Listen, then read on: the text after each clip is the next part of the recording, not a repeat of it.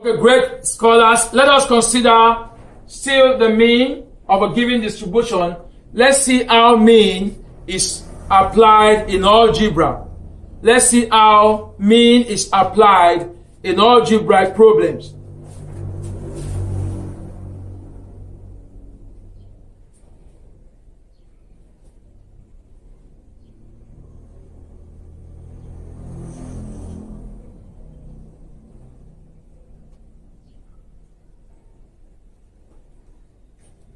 Let's see how mean is applied in algebraic problem. Let's see a problem of this type.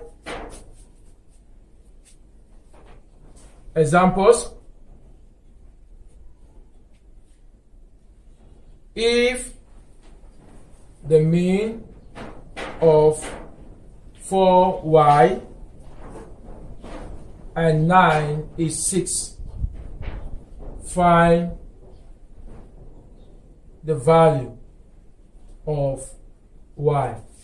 If the question is, if the mean of 4y and 9 is 6, find the value of y. From the question that is given to us, the question is algebraic because we have a letter. We have the unknown variable. We have to find the unknown variable. Now, from the question given to us, you understand that the mean has already been mentioned to us. The sentence is, if the mean of 4y and 9 is 6, which means the mean is 6. So they have given us a mean already. So you need to state your formula. State your formula. Mean is equal to summation f over n. Now that they have given us mean to be 6, I'll replace, you've been taught substitution in mathematics also. I'll replace the mean with the value given to me, which is 6. 6 is equal to summation f will be 4 plus y plus 9 all over, there are 3 numbers, 1, 2, 3. Don't count this one part as part of the numbers. This is the mean value. So we have 3 numbers here. Let us add the numbers we have. 6 is equal to 4 plus 9 is 13. That will be 13 plus y is equal to 3. From this point, you can cross multiply. After expressing 6 as a fraction, you can cross multiply. So if you cross multiply, you have 6 over 1 is equal to 13 plus y all over 3. Cross multiply, you have 13 plus y is equal to 18. So what will be y? This is a simple equation in mathematics. Plus 13 is going to the other side, becomes the inverse. That will be y is equal to 18 minus 13. So y is equal to 5. So if the value of y is 5, we can cross-check the answer and see if we are right. How do you cross-check your answer? That y is 5, which means the distribution given to you originally was 4, 5, and 9. Now, if this is true, then find the mean of 4, 5, and 9. The mean will be simply be 5 plus 4 plus 9 over 3. That is 18 over 3. That will give you 6, which was what was given to us in our equation there. So our answer is correct. So you can see our mean has been applied in that problem. Let us see if we can deal with another example. Another example to help us understand better before you can try some yourself at home. Another example, let's see. If the question given, if the mean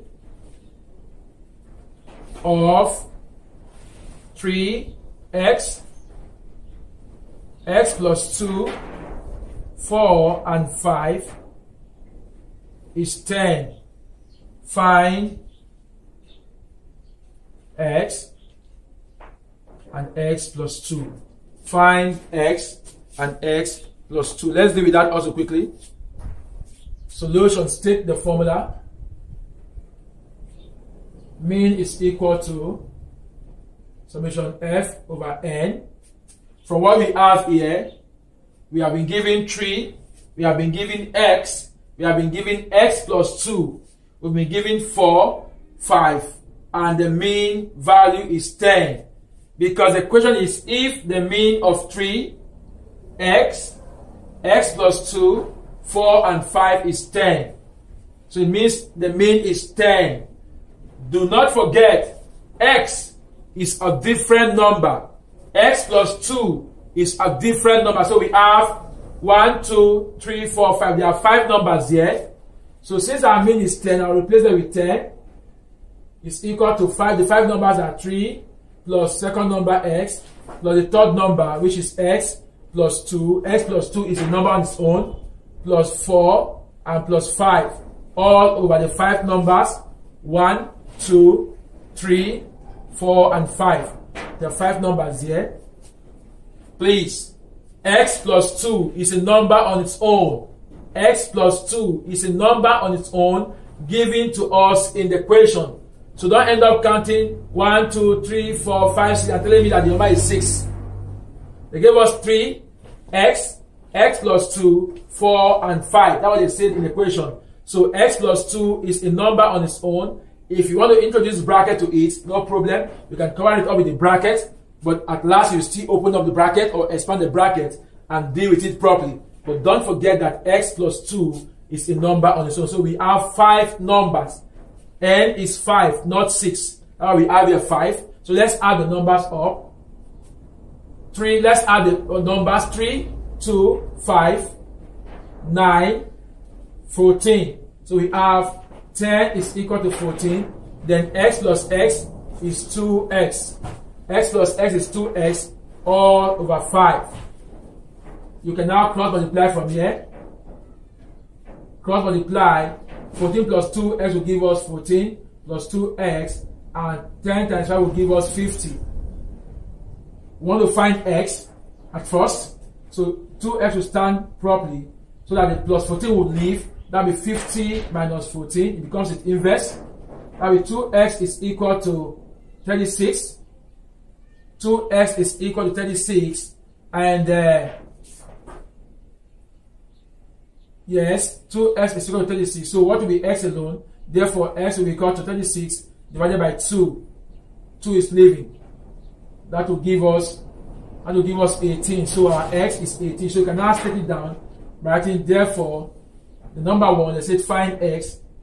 X is 18. Number 2 says find x plus 2. What will be x plus 2? That will be 18 plus 2 because our value for x is 18. That will give us 20. So x is 18 and x plus 2 is 20. So you can cross-check your answer. So the actual problem given to us to solve, the numbers were 3, 18, 20, 4, and 5. These are the 5 numbers given to us. If you add them up, this is 21, 41, 45, and 50. If you divide 50 by 10, by 5, if you divide 50 by 5 numbers, you have 10, which is the mean given to us from the beginning. So this is how you solve problems relating to the algebra. Algebra has to do with statistics, precisely the mean values. I will give you this exercise to do yourself and try them and see if you get the correct answers. Do this for me. You're going to do this yourself. Be careful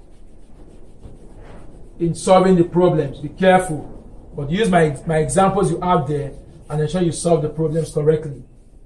Number 1 is if the mean of exercise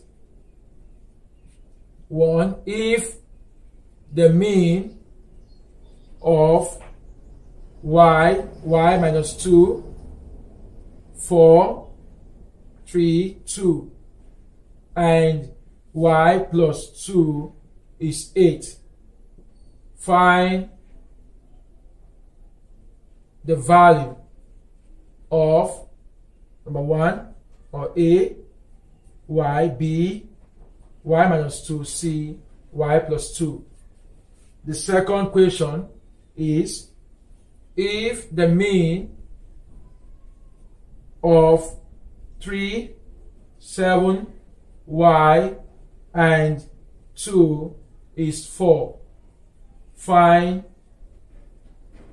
the value of y. So carefully go through these questions. Use my examples to solve what you have there as your exercise. Get the answers correctly and remain studious and make your parents and the school and the world proud. See you